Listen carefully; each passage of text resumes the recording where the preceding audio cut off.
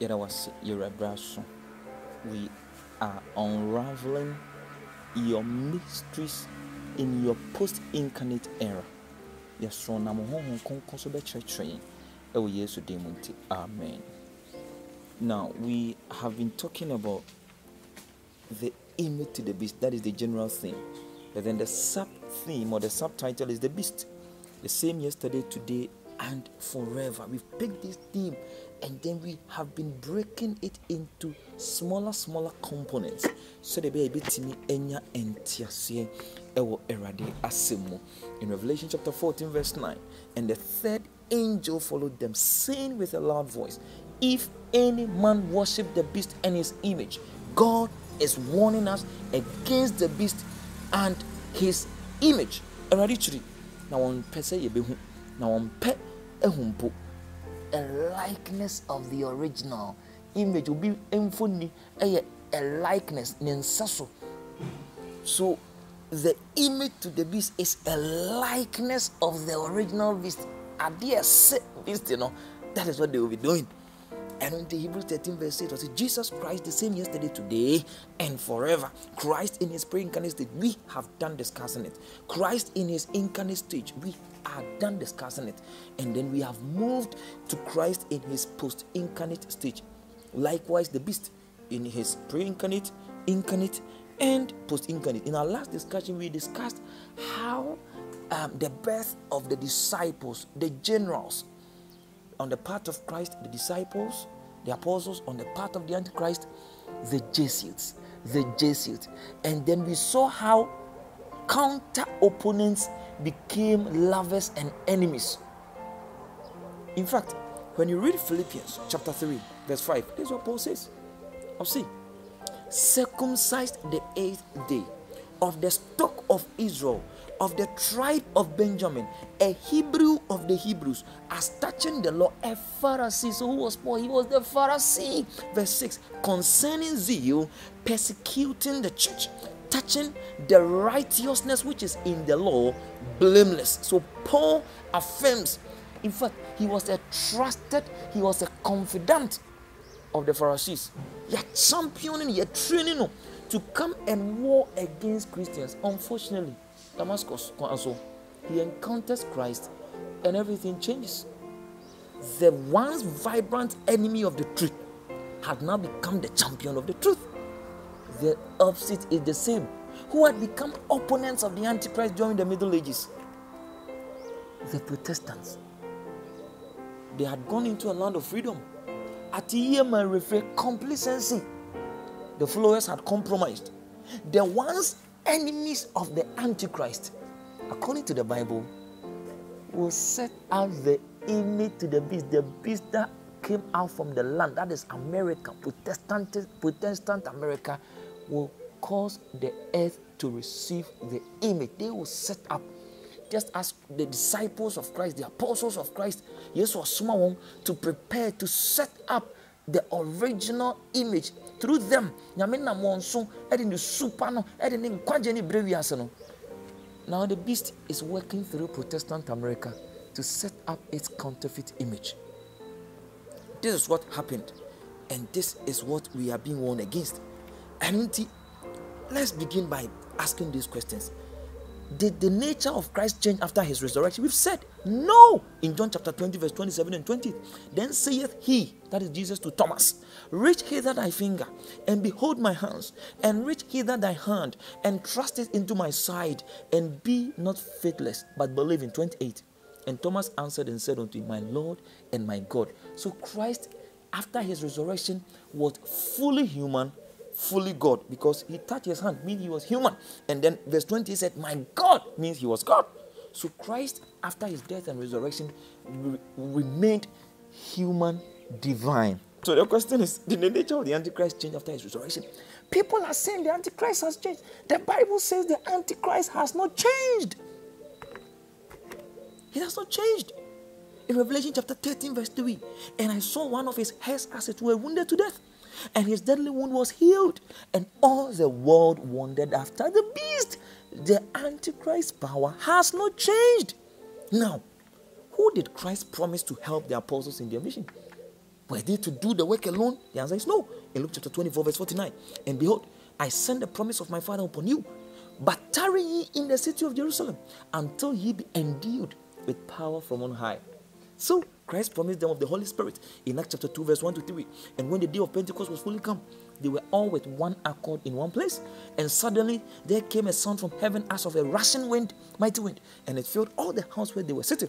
And there appeared unto them cloven tongues like as of fire, and it sat upon each one of them. Now, the question is that they were imbued with the Holy Spirit. Christ goes into hiding. He sends forth his Holy Spirit upon his disciples. The Antichrist goes into hiding. To me, upon the disciples, the Jesuits, and Jesus was for the apostles. The apostles will be to be Paul. In the way one other Jesus will know the Protestants. The Protestants. So Paul is a type of the Protestants. So what spirit? What spirit do we today see in the Christian world? Is it that true spirit is sunny where we have also? And where from this whole charismatic movement? Is it in harmony with Bible truth? Or it contravenes, it is a different spirit at work? In Revelation chapter 13 verse 11, and I beheld another beast coming up out of the earth, and he had two horns like a lamb, and he spake as a dragon. Verse 13, and he doeth great wonders. Where do we see wonders? Question. Did they do wonders? Yes. Today we see Protestants, we see the Christian world wonders, miracles. The Bible says the beast out of the earth, Protestant America, he doeth great wonders, so that he maketh fire come down from heaven on the earth in the sight of men. Fire. So we see fire coming down from heaven upon the disciples, the true apostles. We see fire coming down from quote and unquote heaven upon Protestant America. But what was the role of the Holy Spirit that Christ promised his apostles in his mission? In John chapter 16 verse 7. Nevertheless, I tell you the truth. It is expedient for you that I go away.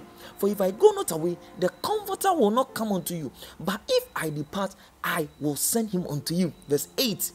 And when he is come, 1, he will reprove the world of sin. 2, and of righteousness. 3, and of judgment. Verse 13. Howbeit, when he, the Spirit of truth, is come, he will guide you into all truth. For he shall not speak of himself, but whatsoever he shall hear, that he shall speak, and he will show you things to come. Verse 14, he shall glorify me, for he shall receive of mine, and shall show it unto you.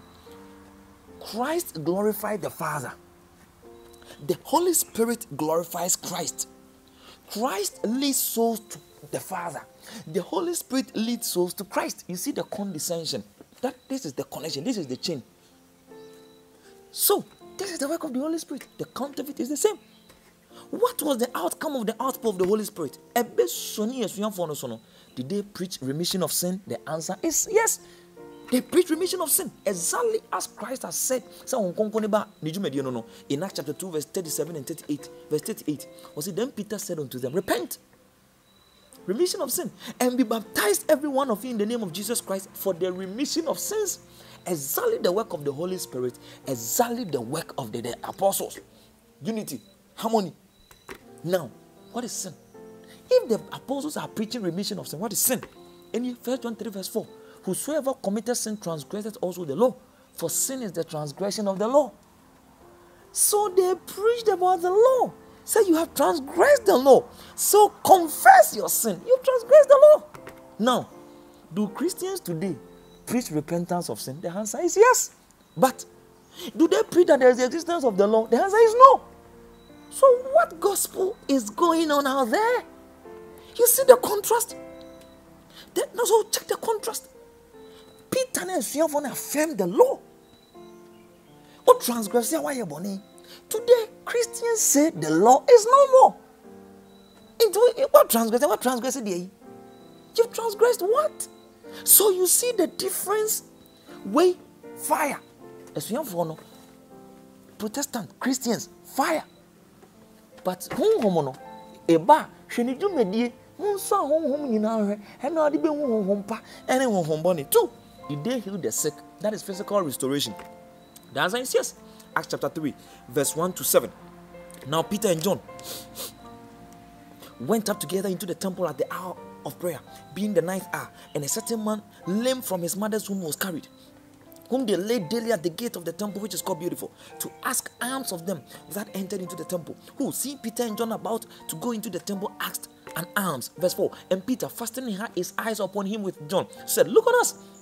And he gave heed unto them, expecting to receive something of them. Then Peter said, Silver and gold have I none, but such as I have give I thee in the name of Jesus Christ of Nazareth. Rise up and walk. And he took him by the right hand and lifted him up, and immediately his feet and ankle bones received strength. They healed physically. Exactly. A servant is not greater than the master. Moral restoration, remission of sins. Physical restoration, healing the sick. Double work, physical and moral restoration. Now, they spoke in tongues. Is that not the case? The answer is yes. In Acts chapter 2 verse 4. And they were all filled with the Holy Ghost and began to speak with other tongues as the Spirit gave them utterance. Today, do the Christian world do a lot of healing and wonders in their churches? The answer is yes. But what kind of healing and wonders is going on? The answer will be seen very soon. 2. The apostles spoke in tongues. Now the question is that, did the people around understand the tongues spoken by the apostles? The answer is yes. In Acts chapter 2, verse 5 to 8. And there were dwelling at Jerusalem Jews, devout men, out of every nation under heaven. Now when this was noised abroad, the multitude came together and were confounded, because that every man heard them speak in his own language. They understood what the apostles were saying. They understood it. They have preached remission of sins. In other words, they are pointing souls back to Christ, the sin pardoning Savior in heaven. They healed. They speak in tongues because the Holy Spirit had descended over them. The true Holy Spirit that Christ had promised. They speak in tongues. The people understand what they are saying. The people there understand the tongues that they were speaking. In verse 7, and they were all amazed and marveled, saying one to another, Behold, are not all these we speak Galileans? You see, in verse 6, he talks about language. In verse 7, he says, speak language. So, tongues in Acts chapter 2, verse 2, everybody will cut tongues. And in verse 6, I said language. So, tongues are a language. Kasa. In verse 8, and how hear we every man in our own language wherein we were born? Very interesting. Now, here's a contrast. Christ ascends to heaven. He sends his spirit down to his representatives on earth, and they speak earthly language, which is understandable to the disciples and their listeners. Very interesting. Check the contrast. The Antichrist descends to the bottomless pit. He sends his spirit up to his representatives on earth, and they speak heavenly language, which is not understandable both to their disciples and the listeners. And the tongues in the whereas when the Spirit came upon the apostles, original, this was the mission of Christ, salvation. They spoke, they understood, the listeners understood. And then we speak tongues. We say it is the Holy Spirit. Please, the Antichrist is alive. To me, our time is alive. He's working through the same folder who once hated it. And no more father for. Just as Paul made friend with Christ and his disciples. Now, what Paul didn't know. And the Protestants are in bed with the prophecy. Once enemies have become friends. Is it the same spirit at work? Test it. In Acts chapter 2 verse 11, Cretes and Arabians. Almost say, we do hear them speak in our tongues. The wonderful works of God. At that time, yes, we were sorry them quantia brenipa. And in the tongues. We don't understand. How can you stand before Otumfo and saying something you don't understand? The woka one tiasie. The okaka sebi no nka njire ni poka chire nyame. Ye ko nyame nim kokasa ye ka asema sebi nyame ma ye na dwene. To think and speak to him.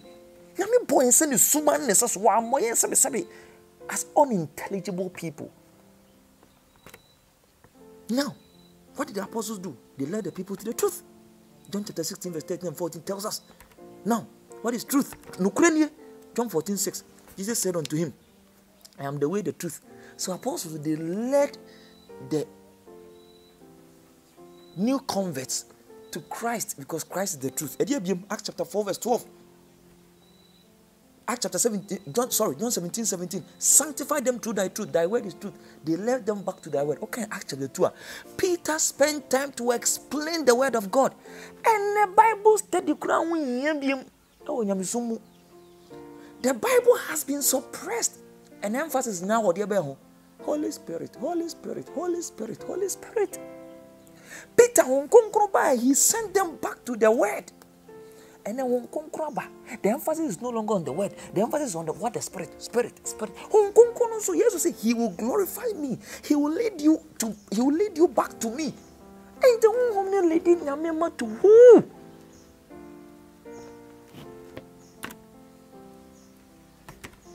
In Psalms 119 verse 142, the third definition of truth. Thy righteousness is an everlasting righteousness, and thy law is the truth. Peter must say, you have sinned. Company transgression of the law. They extolled the law. And then Christos said, the law is irrelevant. What is happening? What kind of spirit is at work? Please pick your Bibles and compare. Romans chapter 7 verse 12. Wherefore the law is holy, and the commandment holy and just and good. God is bringing us back in conformity to his law, the image, the character, and the This is the mission of Christ. What did John 8 verse 11? Or catch a Mary Magdalene, go and sin no more. In other words, go and obey the law. And the Christos, what is happening? What did they do again? They rebuked the traditions of the Jews. And they compared apostles. Yes, who come on do mobile. And then yes, we have the spirit. What is happening? Let's compare. And here say, Bible say there has been a compromise. Colossians chapter 2 verse 8. Beware lest any man spoil you through philosophy and vain deceit, after the tradition of men, after the rudiments of the world, and not after the Christ. Paul and they condemn the traditions of the Jews. And then tradition. And the tradition all the way. Do Christians today worship on Sunday? Look at what Paul did. Yes, Paul Christ in his pre-incarnate stage, he established the Sabbath. Christ come in his incarnate stage, he worships on the Sabbath. Post-incarnate, Acts chapter 16 verse 13. And on the Sabbath, we went out of the city by a riverside, where prayer was wont to be made. Is the servant greater than the master? Yes, said, and now what they are, Protestants and Christians in general, championing? Is it the Sabbath or Sunday? Whose spirit is at work? Let's judge for ourselves. Do Christians today worship on Sunday, which is a tradition of the Catholic Church? Number two, do Christians today celebrate Christmas, which is a tradition of the Catholic Church? Do Christians today celebrate Easter, which is also a tradition of the Catholic Church? Exactly. As Paul and the disciples rebuked tradition, today Protestants have extolled tradition. Yet they are championing the cause of the prophecy. Unknowingly. At the times of ignorance, he winks at in Acts chapter 17 verse 30. Christ is appealing to each one of us. We are to come back in harmony to his truth. Pre-incarnate, Sabbath. Incarnate, Sabbath. Post-incarnate, Sabbath. Beast. Pre-incarnate, Sunday. Incarnate, Sunday. Post-incarnate, Sunday. It does not change. Christ too has not changed. Lie, no. Any answer, no. Now, when the message needed to go across the world, God raised the learned Paul. No correct.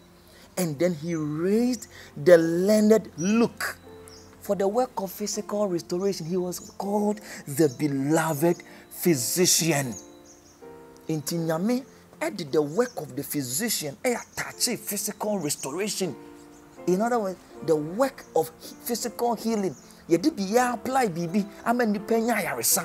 Yesu enam ni tumi su raise physician Luke, because Christ himself was the great physician. Now the question that we will be asking in our next discussion is that, do we have counterfeit gospel? The answer is yes.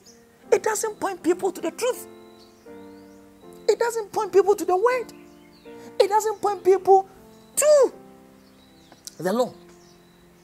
Then do we have counterfeit physician, counterfeit physical restoration? Unlike that which Luke did? The answer is yes. If we have counterfeit moral restoration, then we have counterfeit physical restoration. So Colossians 4 verse 14, Paul said, look, the beloved physician. 2 Timothy 4 verse 11, will say, only Luke is with me. So Paul, the preacher of the gospel, Luke, the medical missionary, the work of the physician, Bible, your friend, medical missionary. Medical missionary. It was bound up. Something interesting. They still held to the health message of God. In our next discussions, we are going to look at it in greater detail. We have been duped. Encounter be a compromise, baby. That is why we are championing deception. Howbeit unknown to us. Amen. There was Yura. What's Masaba? My home on Cosum Church train. Oh, Jesus Christ, Amen.